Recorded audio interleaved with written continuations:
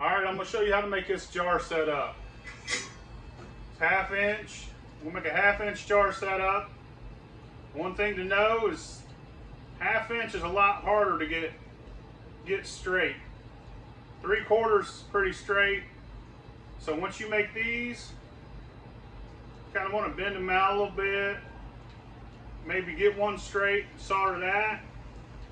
Then take hose clamps, put on here. I'll show you. You need 6 1/2 inch elbows. I'd say they sell 1/2 inch pipe in 10-foot sections. Go ahead and buy you a 10-foot section, a 1/2 inch pipe. You need a pack. This is a union. You put 1/2 here and 1/2 here, depending on what your column has on it and what your condenser has on it. So you could just push this right between, hook it right up to your column, and then go to your condenser. Might need to build something to support the weight or prop it up somehow or another. Know when making this, you're gonna need three 1/2 gallon jars. But you need 3 more for when you go to run it.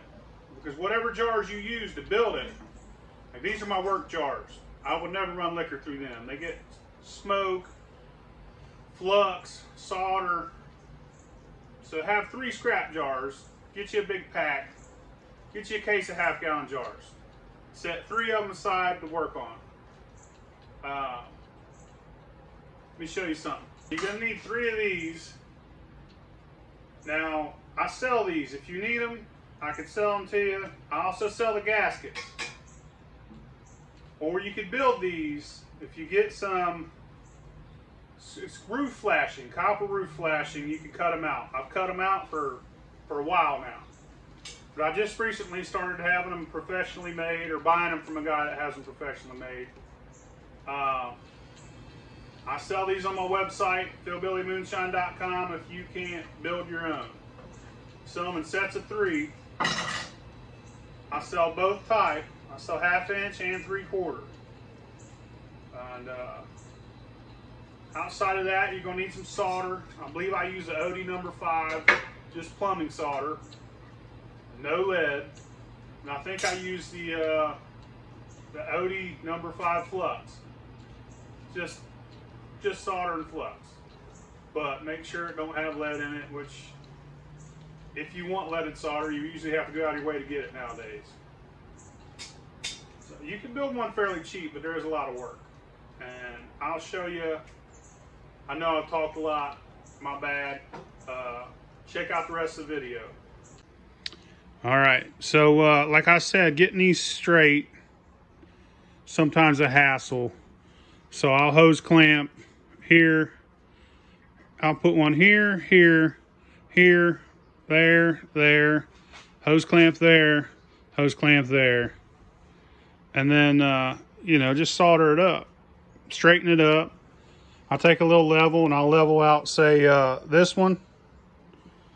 And then I'll level it out here. And then I'll put all the rest of it together.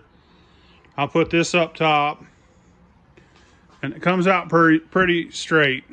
I know that's one of the hardest things about 1/2 inch. This needs to be shined up. I'm gonna clean it with some Star Sands, but there it is. I let them touch bottom. If you want to drill holes in the sides, you know, down here, that's fine too. That's up to you. Sometimes I do that if they're touching tight, but I let them touch bottom.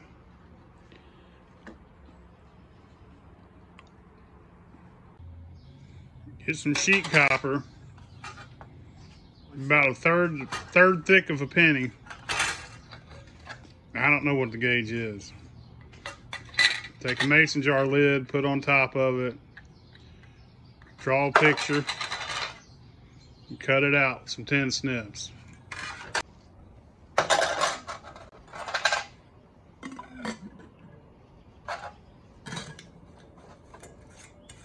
Get you a 1/2 gallon mason jar, put it in there.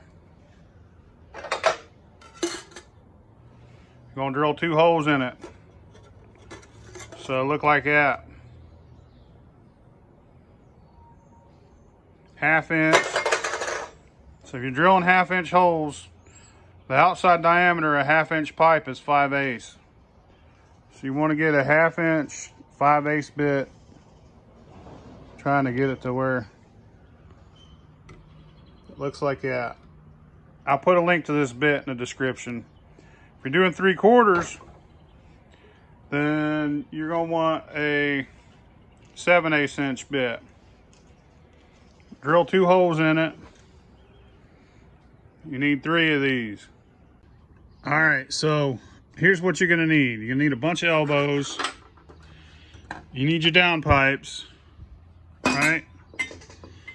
So you want your pipe to come up out of the top of your jar at least 5 inches. Between 5 and 9 inches is a good way. So get you 3 pipes for this jar setup. I got them about 15 inches long. And then you want another pipe coming up, just sticking up. So that one is about 8 inches long. You want a pipe to connect them going over, right? You got to connect these 2 pipes. Elbow, elbow. You get it? And these could change. It depends on where you're soldering it in to your lid. So these are about 6 inches. Gotta roughly make some lids. I already showed you that. I'll start putting it together and then I'll show you. All right, so I'm retrofitting right now. This is what you need. So take a Dremel, clean up all your solder joints. But basically, going from the column, going down to your jar, going out of your jar, going across, coming down into your next jar, going out of your jar, going across, you get it, and then going out. So this is what you need so far.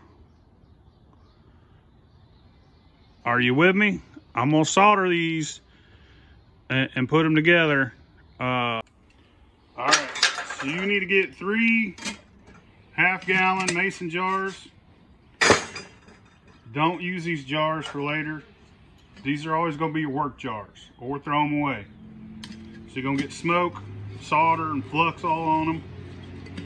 Need to have 3 laying around. Put your copper lids. Put them on right like that. And you're gonna want to. All right, so something like that. Got your in pipe, your out pipe go here. Got a bracing pipe. And we're gonna line all these up, start soldering it. I'll show you. All right, so this is what you got. You're gonna want some hose clamps. You wanna get a level. You wanna level your pipes. Start with one and then try and level it out. Try and make it look decent. When you're soldering, you might want to get a wet rag and put around this rim so you don't burn up your lids. I'll come to you with the next step. I use these hose clamps to clamp this pipe onto here, and I'm gonna solder it to all these pipes, kind of as a bracing to brace this thing. But you get the point.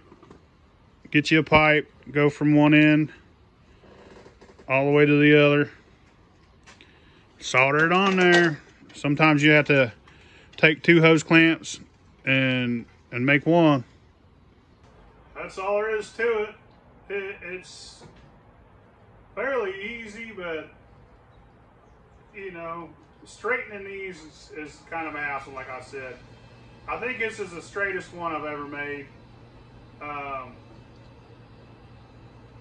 You know, sometimes you'll have them bow together up top. It's fine.